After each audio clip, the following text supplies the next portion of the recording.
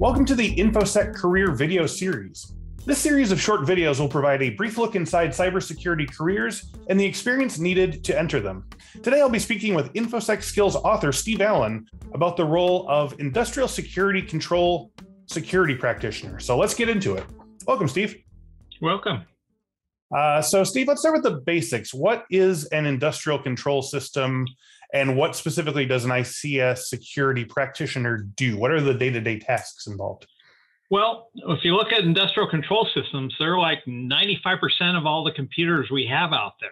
Yeah. They're the things that control the nuclear power plants and our power grid and our water supply systems and our pipelines and our sewer systems, everything, literally everything. Yep. Is an industrial control system. Now, what a security practitioner would do is try to make sure that the bad guys can't get in. If you look at cyber war nowadays, one of the big things that these nation states want to do to each other, if they ever get in a war, is to try to take down things like the power grid and stop a lot of that stuff. So really what you're going to do on a day-to-day task is make sure that that is secure, make sure that there's no basically bad guys getting in. We had a situation about a year or so ago where somebody got into a water supply system in Oldmar, Florida. It was lucky a guy seen it happen at the time and was able to stop it. Yeah. But if he hadn't, there would have been a lot more sodium hydroxide thrown into the water supply. Yes.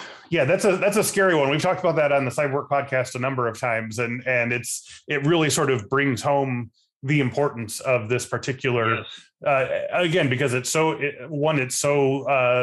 ubiquitous in terms of all of the sort of computer networks we have, and two, like there's so many reports out there that a lot of these security systems are so underprotected.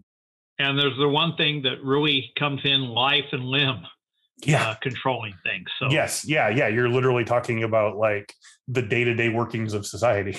Right. So how does one become an ICS security practitioner? I'm assuming this isn't an entry-level position, but are there entry-level versions of it? Do you need experience first? There can be. You can generally, the people that get into this start usually from a networking background. You learn networking first because most of your security in an ICS system oftentimes comes from physical security and also your network security, because the devices themselves have very little security built into them. Yes. Congress just passed a law last year that says, hey, we're not going to buy any more security equipment unless it has ICS equipment, unless it has security built into it. Got it. And that's a very good start. Yeah. Yeah. And also, but that also means that you're going to have to worry about sort of working with the stuff that's in place and is not being replaced, right? Yeah. Typically in IT our cycling of equipment's about maybe 5 years. It's multiple decades for ICS stuff. And so you're going to end up working with a lot of old technology and a lot of things where we deal with that don't have security in them. So you have to provide, your job is to provide that security. So as we always talk about in ICS, air gapping is the ultimate solution for those type of things. Right. But that's not what corporate really wants. Corporate wants to be able to talk to systems, and that's usually a very bad idea. Okay, gotcha. So from a learning perspective, what type of education is typically required? Is this a degree type program, experience, certifications? What do you need to know to sort of get in? Okay, there's not really any like a bachelor's degree in this stuff, but there are programs that will teach you industrial control systems. There are teachers who will teach you, classes who will teach you how to do like PLCs, programmable ladder logic, and stuff like that. I would think one of the first things I would do if I wanted to head that direction. It's a huge field, so you're never gonna, if you know it, you're never gonna want for a job. Okay, and that is one of those things where learn to program. The basics of programming, even though ladder logic is a very unique language in itself, it's very graphical. It's very important that you understand the basics of programming if you're going to move that direction. But then I would also learn basic networking. Okay. Great. So moving to like a soft skill kind of direction, what soft skills does an ICS security practitioner need to do their job well? Same everybody needs in real life, Yeah, getting along with other people, writing and personnel, writing, things like that. But also the fact that this stuff you can't postpone. Mm-hmm, This is the stuff where you can't procrastinate, because if you procrastinate, maybe that multi-million-dollar refinery catches on fire, and things like that. Or we've seen the skill sets kind of in a lot of stuff go away. Colonial Pipeline, which everybody heard about last year, that pipeline. Oh, yeah. When that happened, when their main systems got ransomware, it took down their industrial control system, automated systems. Nobody knew how to do it manually. So those people had retired or left the company. Wow. So keeping those skills active is also a very important thing. Okay. Now, what are some common tools that ICS security practitioners use? Is it a tool heavy position, or are you sort of working with existing machines? You're existing with a lot of old machines, things like that. But things like protocol analyzers are good, so you can see things. But ultimately, ICS relies very heavily on physical security. Okay. So understanding how to keep the bad guys outside is really the big thing.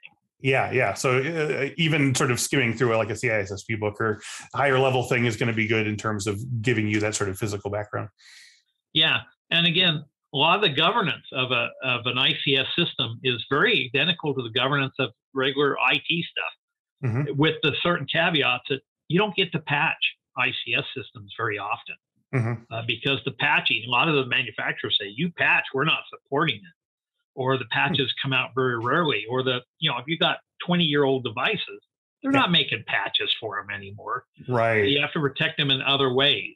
So I imagine that from a soft skill perspective, there's also some problem solving to be done in terms of, it's not just put tab A into slot B or whatever. Like you're going to have to figure out how to sort of use, gum and Band-Aids to sort of patch up some of these things. Yeah. Yeah. Okay. And a lot of stuff a lot of it's jury rigged together, with the duct tape and baling wire, because we're taking all these old devices that were meant to be talking on like RS-232 networks, and now we're trying to slam them into a TCP/IP network, and the protocols don't match as well. So it becomes understanding kind of what the protocols are, but understanding good solid knowledge of networking is critical.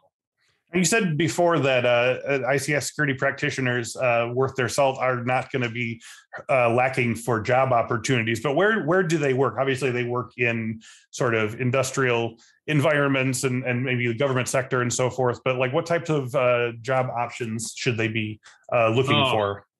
With 5G everywhere, everything's going to have connectivity. Cars will have connectivity. Yep. Refineries, power grids. I have a good friend who manages the ICS environment for the Bureau of Reclamation here in the Northwest United States. Right. And he says he has 63,000 devices that he has to manage with a small group of people. And it keeps him busy. He was trying to hire me away. From Infosec. But yeah, I resisted. But we're glad you're still here. It's the skills, and in most cases, a lot of these places are so willing to teach you the skills. If you have somewhat of a good background, this is a job that they want people so bad that they'll let you come in entry level and train you. Yeah. So you can pretty much knock on doors at this point. I mean, what would you be looking for in terms of like, an industry and organization that, they're not going to necessarily have a sign on their door saying like, help our networks could be compromised, so how would you know necessarily which ones to say like, do you need more people? Is that something to, well, they're always hunting, but it's everything that's, because everything runs, 95% of the computers in the world run this stuff. Yes. And everybody, IT is the glorified position. Everybody knows IT positions, but very few people know about the OT positions. And there's That's why I say you'll never want for a job if you learn this technology. I love it. Okay, that's fantastic. So one of the things we always get asked about is people who don't want to feel locked into a certain type of a role or whatever. So if you're in ICS and you want to try something different, are there other roles that you can pivot out into based on the sort of knowledge and experience that you get as an ICS security practitioner? Well, since the basic knowledge is networking, that's going to be applicable both in OT and IT. Got it. The management, the governance, you're going to be a better manager on the OT side if you've managed, on the IT side if you've managed OT, because you have so many more restrictions on the OT side that you're going to have to learn how to get by it. You don't get the patch. You have to, be much more proactive in how you're going to protect things on that. Where a lot of times on the OT side, it's patch Tuesday, let's patch this weekend or whatever. You don't get to do that. You have to plan stuff out way in advance because refineries just don't want to come down, or people want power, people want their natural gas, things like that. So it takes much more planning. So those skills translate very well into the IT side. Okay, and I mean, it almost sounds like sort of a harder job within the ICS role, almost like learning stenography by learning it at twice the speed, and then once you get to like regular speed, it seems like a breeze or something. Are they comparable in that regard, or is it just? I would say the big thing is the fact that you don't have the normal tools that we all grow up with in IT. You don't have those tools, so you have to work around not having those tools. Got to come up with those strategies. You have to come up with those strategies. You have to, but you still need to be proactive and things like that. So I would say, if you wanted to get into it, I would learn programming. I would learn basic networking. I would learn basic IT. But then understand there's the caveat that you don't get to patch. You don't get to do things like that. So, this is why they're screaming for people. People don't hear about these jobs. Yeah. I think you just answered my last question, but I'll ask it anyway. For our listeners who are ready to get started right now, what's something they can do right after this video is over that'll move them towards the goal of being an ICS security practitioner? But it sounds like start with networking, programming. Networking and programming are the key elements of having to do this. So, and again, shake on the doors. Yeah, shake on the doors because it's so needed. I know that my friend Rich was looking for 2 people, and he's been looking for 2 people for like the past year. And these are like, he's bringing in at like GS level 12, 13 for the government. And that's not entry level. Yes, type for sure. Of thing. All right. Well, I know at least more than 2 people are listening to this video right now. So you know what you need to do. Get yourself started. So Steve Allen, thank you very much for your time and insights today. This was great. Well, thank you.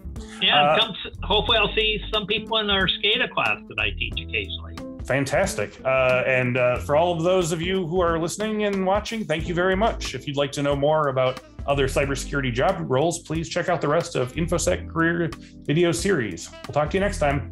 Bye now.